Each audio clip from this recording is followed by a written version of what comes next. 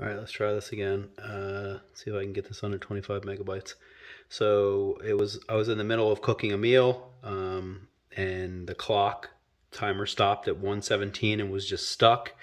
And up here, just was on broil.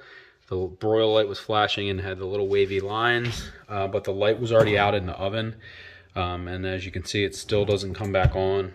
I have the green light above the scan, but press it, nothing happens. None of the other buttons respond.